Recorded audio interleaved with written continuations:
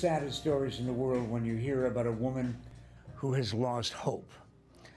And yet, there's an organization in town whose very name says, no, don't do that, because we're here to provide hope. I'm talking about the organization that Tammy Abernethy, the CEO of the Hope Women's Center. And Tammy, we celebrate the work that you're doing, and also the assistance, Kathy Biederbeck, that you're providing an organization like that. Kathy Biederbeck, owner of Spencer's TV and Appliances. Why this cause? After all the years Spencer's has been in business providing appliances and services for so many people around the valley, why did you decide that the Hope Women's Center deserved your attention? Well, my husband and I get asked to be involved in a lot of different charities and ministries.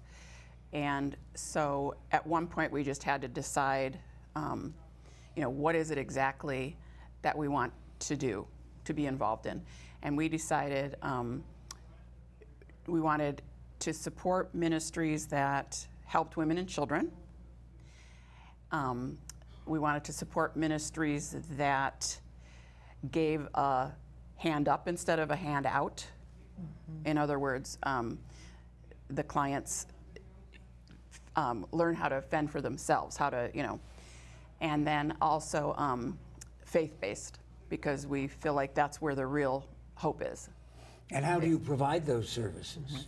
So we work with women and teen girls in any difficult life situation, and we have a very holistic set of services that we provide that seek to meet her physical, emotional, and spiritual needs. So we do that through free life skills classes, parenting, English as a second language, job skills, boundaries classes, emotional healing and support. We do that through mentoring, one-on-one with a trained mentor, support groups, pregnancy testing and support. We offer free childcare so that that's not a barrier to her coming.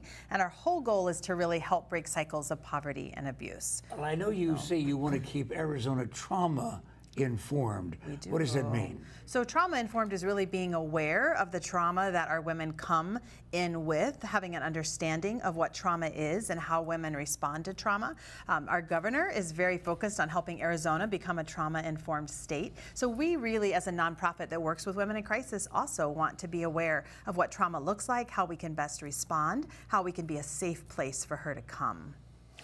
Kathy, listen, you and your husband and your staffs at Spencer's decided that you wanted to participate with Hope in all of those good causes. What do you say to other businesses in the Valley about that kind of participation?